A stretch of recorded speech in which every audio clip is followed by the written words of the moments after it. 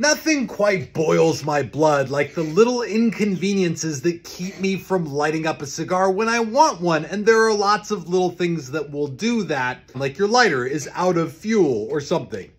When you're traveling, travel humidor can present this issue.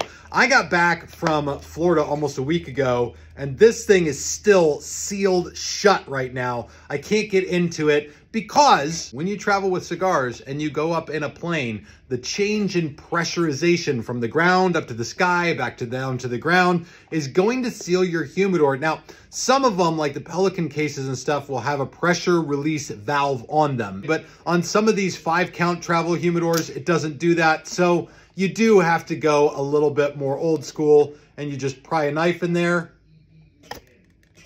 crack the thing open, and then boom, you get to your cigars just fine. Here's the question. What are the little things that irritate you the most that get in the way of lighting up your favorite